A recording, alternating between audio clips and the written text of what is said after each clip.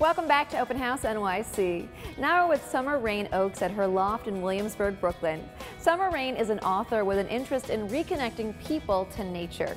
Now while she does have a roof with impressive views, the outdoors really bloom inside. There she created a verdant landscape where seemingly every surface is adorned with plant life. It's a serene and inspiring space for her and her pet chicken, Kippy. Take a look.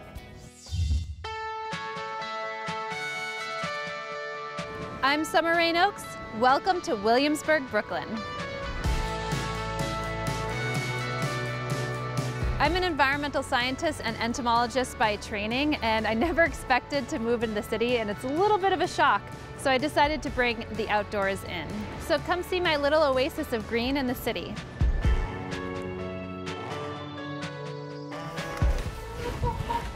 Hey guys, welcome to my home, and you might be hearing my little foster hen, Kippy. I started living with her 11 months ago after I found her as an orphan, and she is a wonderful roommate. Plus, she gives me fresh eggs.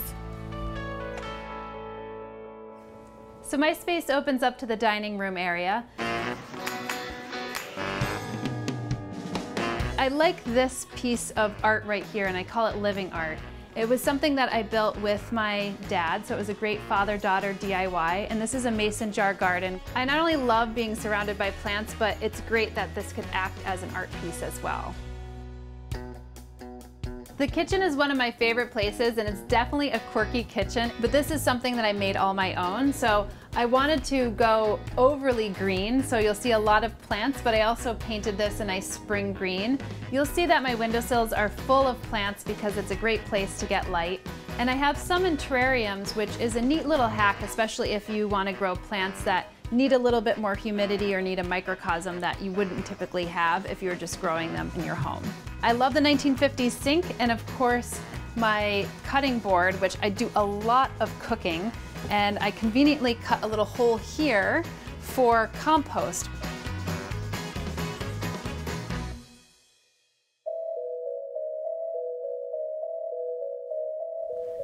To begin with, I have a hammock, which is one of my favorite places to come and relax and also read a book.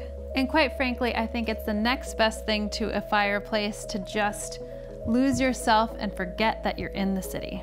The pillar is not only great for hanging a hammock, but also lots of plants.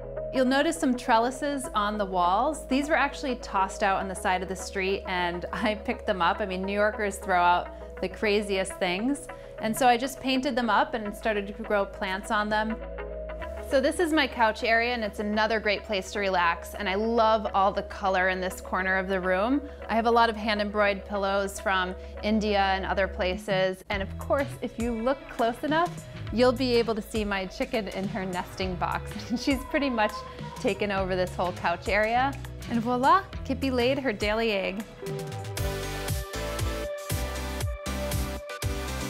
So this is my bedroom, and it's probably one of the greenest rooms in the house, and it's compliments to the sub-irrigated wall over here to the left. It waters from the bottom up, and it automatically waters itself, which is super helpful because there's about 80 plants in the wall. And on the base of it, there's a lot of sansevieria or snake plants, which just are plants that really grow upright, so they're perfect for the base of the green wall. You could tell that this is an old closet because you could see how some plants are growing up on the rod where I used to hang my clothes. I have such great light coming in from my southwest facing windows that it's a perfect growing space. So I turned that into a garden as well. Some of these plants over here have the best view of New York City.